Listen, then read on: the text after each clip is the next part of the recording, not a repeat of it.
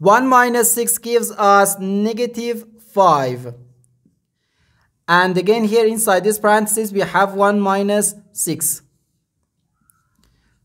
So negative 5 times negative 5 gives us positive 25. But this answer is not correct, because according to the rule of operations, first we have to do parentheses, then exponents, then multiplication or division, and finally addition or subtraction. Remember that multiplication and division have equal priority and we have to work from left to right. And the same applies to addition and subtraction. In this expression we have one subtraction, one multiplication, and one parenthesis. Inside this parenthesis we have one subtraction. Here we have a multiplication, because in mathematics when a number is placed next to parentheses it means multiplication, and we usually don't write a multiplication sign for brevity.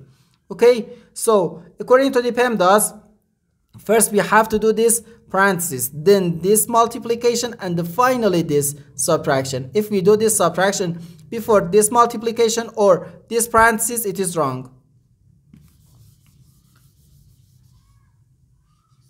So first this parenthesis, inside this parenthesis we have 1 minus 6, which gives us negative 5.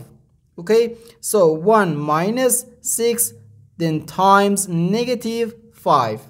Now we have one subtraction and one multiplication.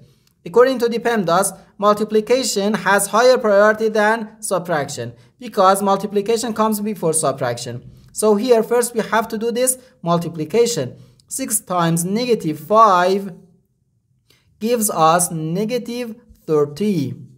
So we have 1 minus negative 30.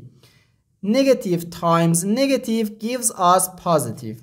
So 1 plus 30, which equals 31.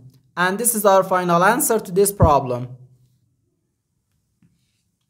The correct answer is 31.